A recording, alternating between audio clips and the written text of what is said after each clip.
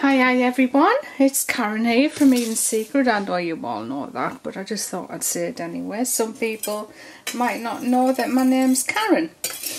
Okay, so what we're making today is pink champagne cream silk soap. Another lovely one. Delicate, I would say strength wise it's medium to strong.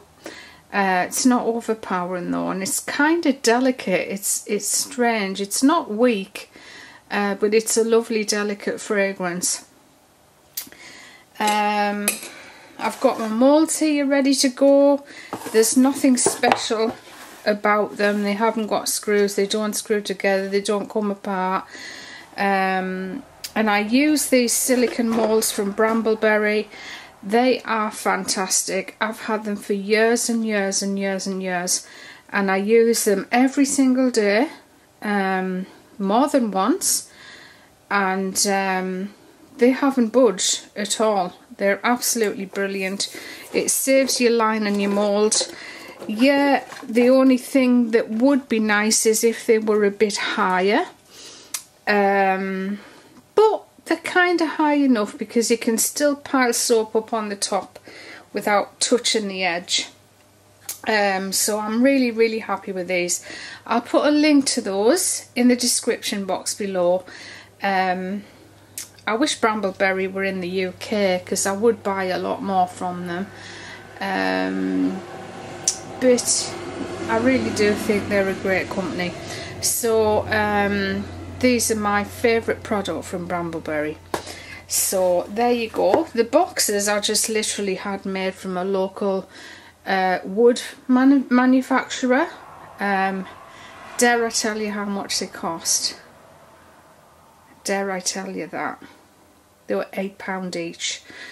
So I don't want to upset anyone by saying that, people that sell such things, but yeah, £8 each.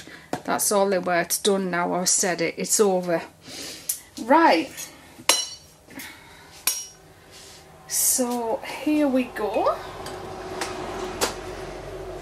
We've already got our soap and lye in the tin. I can't get my tripod any higher than it is, I'm afraid. Sorry about that. But you'll see me mixing it in the jugs.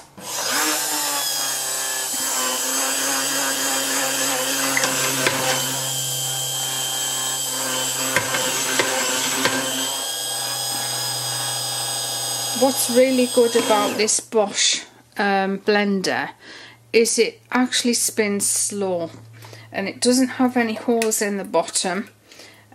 So it doesn't make so many bubbles. It does make bubbles, but it doesn't make so many, and because it turns slowly, again it makes less bubbles. You're always going to get bubbles in your soap, but this does produce a few, well, quite a few, but not tons like others do. So I've just mixed the soap until it's opaque in colour.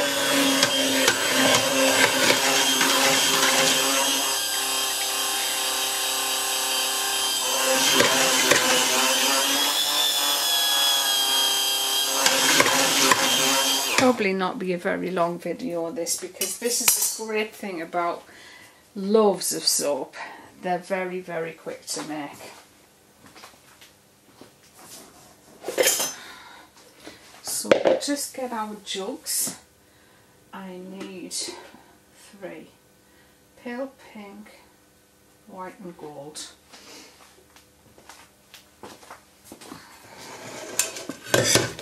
Just going to give them a rub out before we start.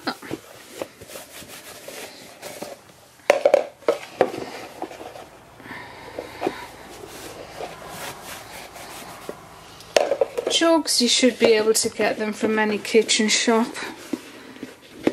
or I don't know, but I'm just saying Costco. I've only been in Costco once, but maybe those kind of shops you'll get things like this.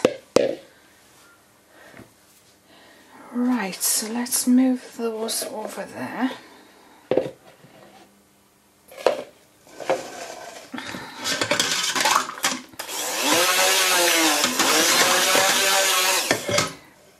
And we're going to put 400 mils in this one, 400 in this one,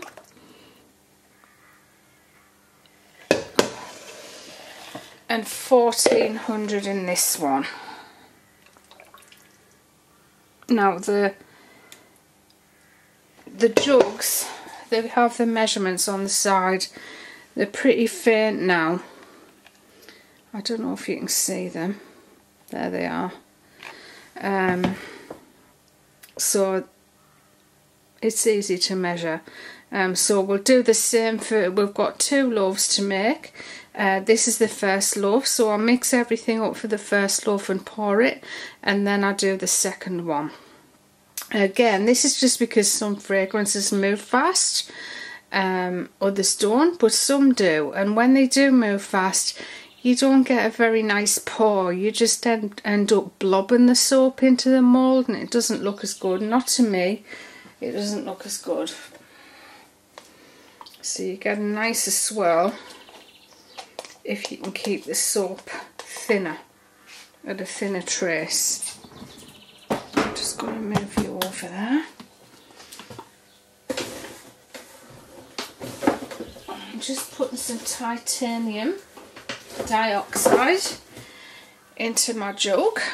I'll pour some water in there. Give it a stir.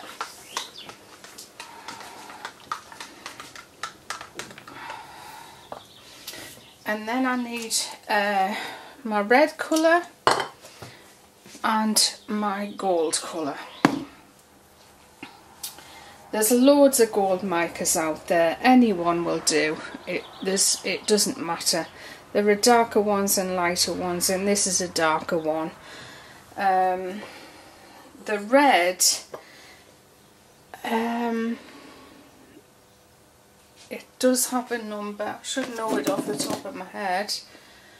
I think it's 12490, but if I'm wrong, I'll put it in the description box so you know what you're looking for. Right, so we're going first to add, this is my fragrance. This is how I love these aluminium tins. They just go on forever.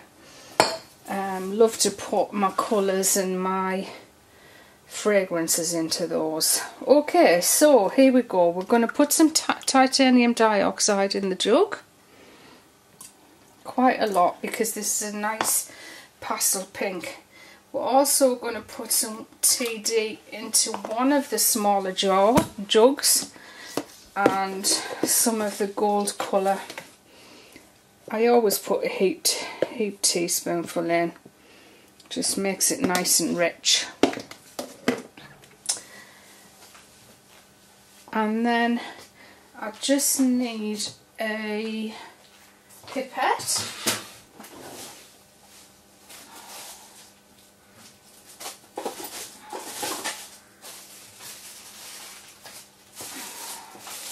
These I get from Just a Soap,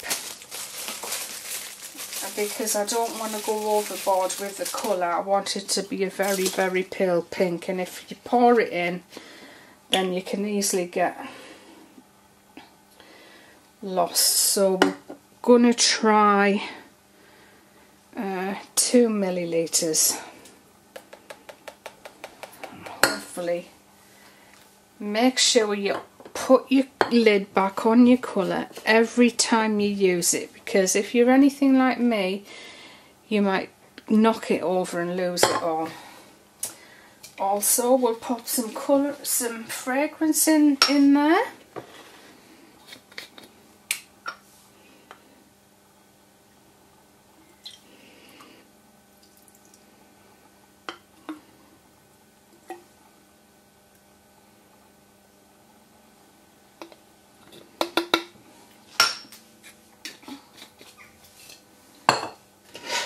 And then we'll mix the pink first.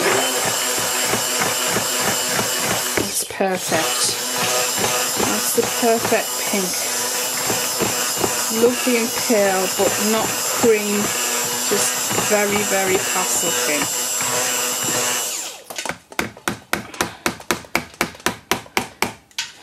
So we'll give that a stir.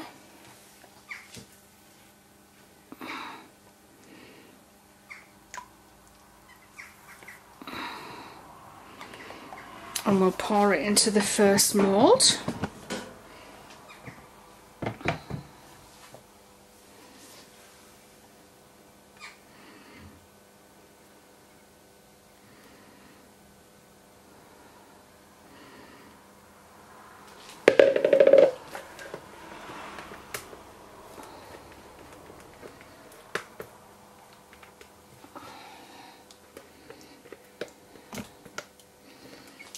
And then we just tap it down a couple of taps, and then we're going to mix these two.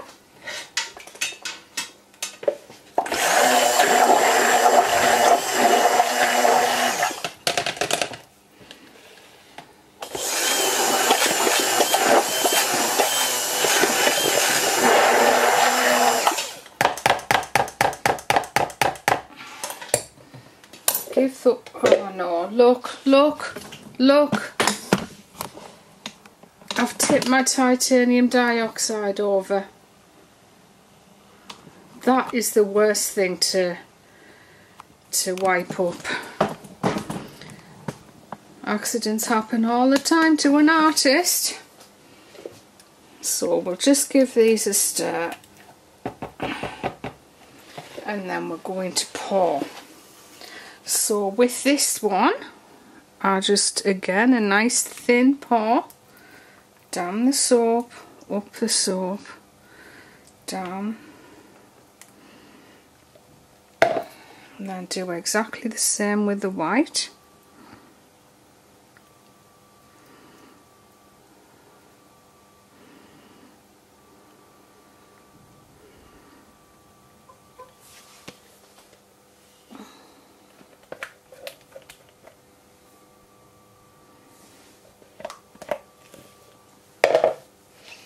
And then we'll do the same in the other container.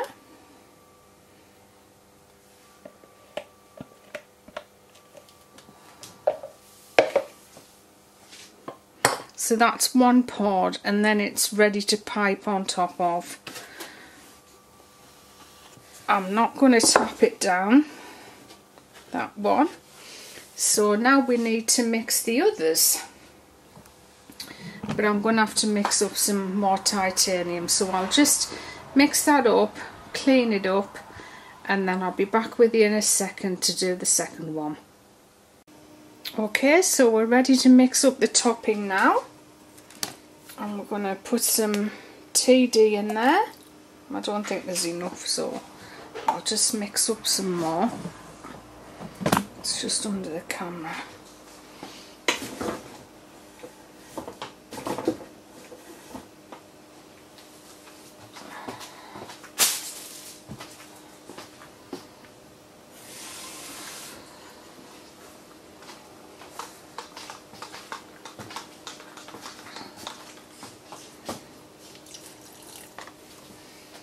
Keep it up there, I shouldn't spill it.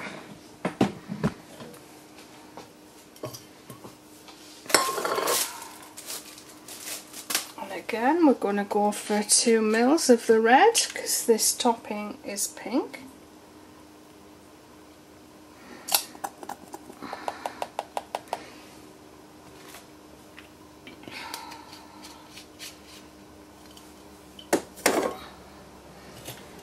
A little bit of the fragrance.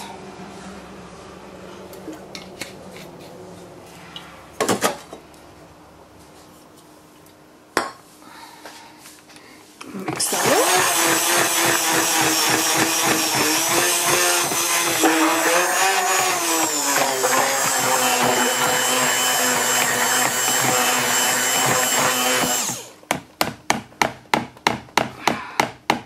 And that'll be ready to go in no time at all.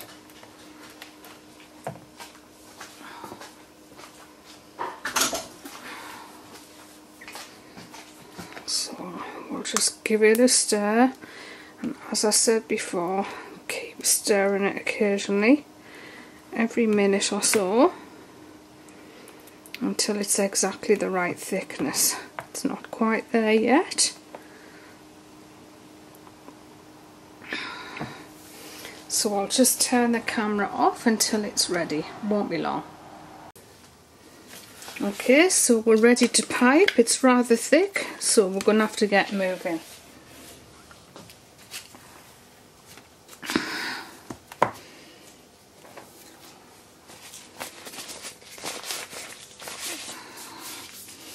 On this technique, it just looks so pretty, I think.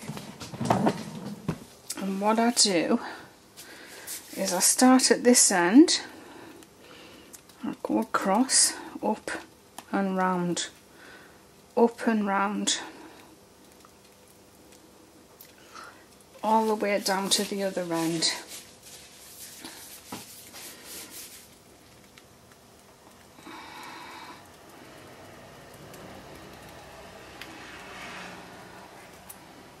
That's one. And then the other one, just put some more soap in this.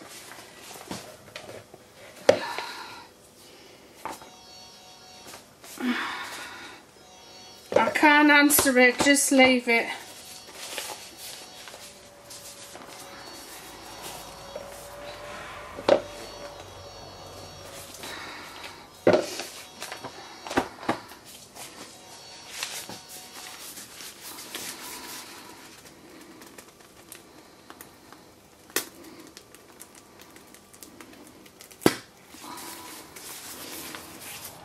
A little bit of a mess there.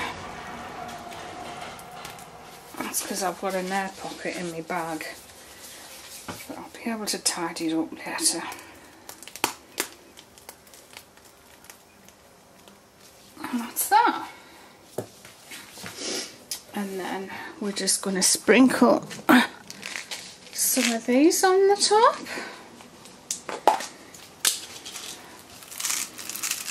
And then that's the pink champagne done, except for cutting. Whoops.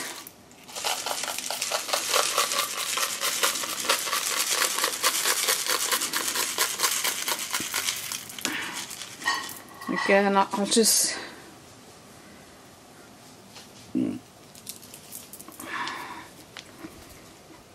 leave those there, and I'll be able to press them down later on when the soap's hardened up a bit. Last thing we need on there is just some glitter. Have you told them about my solar panels?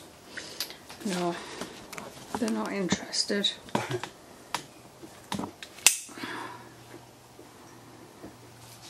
There you go.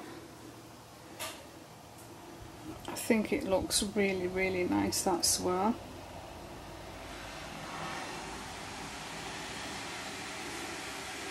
Right, we'll be cutting this very soon.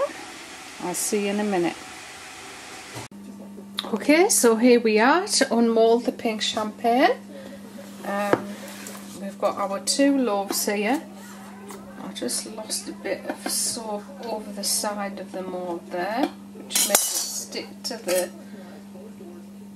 container.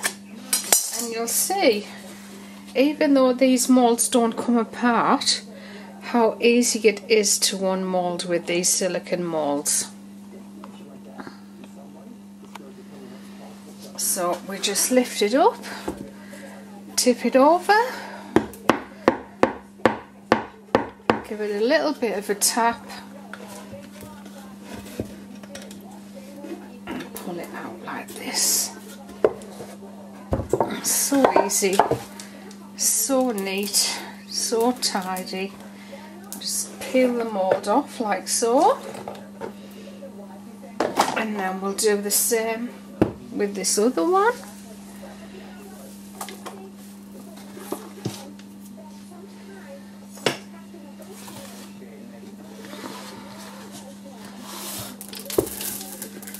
Just tip it over, it pops out,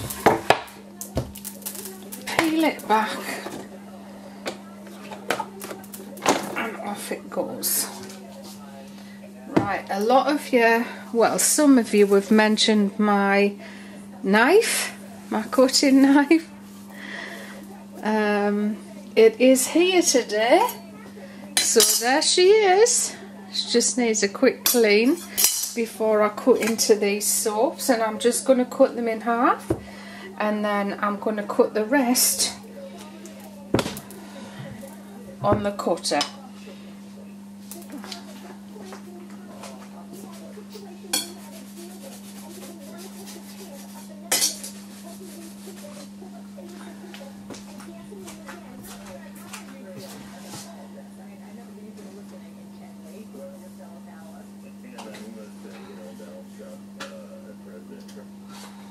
I've lost my ruler. For now, it'll turn up somewhere. Now, half of this, I have to cut it in half because the soap cutter isn't long enough for the length of this mould. So I just cut it in half, and I know that the halfway mark on this soap is 21.5 centimetres.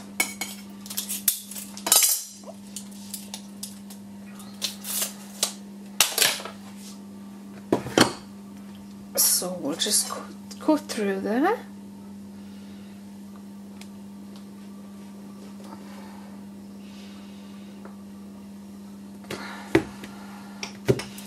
And that is all you're going to see of my knife. I'm just going to scrape it off. The other great thing with the soap cutter from the mall shop is you don't need to scrape it either. You do need to clean it around the edges, but you don't need to scrape the soap.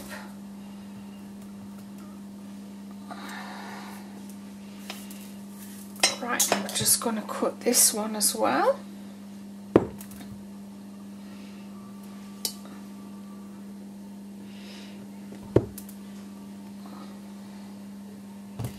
It does smell lovely, this. It's a really fresh, clean scent. Quite ozonic, but interesting. You know, it does have warm notes as well. If you like Issey Miyake perfume, you will love this, because this is similar to that fragrance.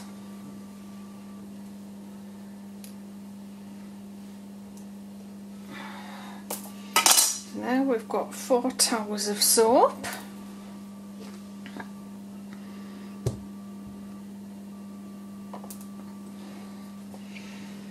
All ready to be cut. Oh, that would make a nice photo. I'm just going to stop and take a photo of this, and then we'll be back to cut it in a sec.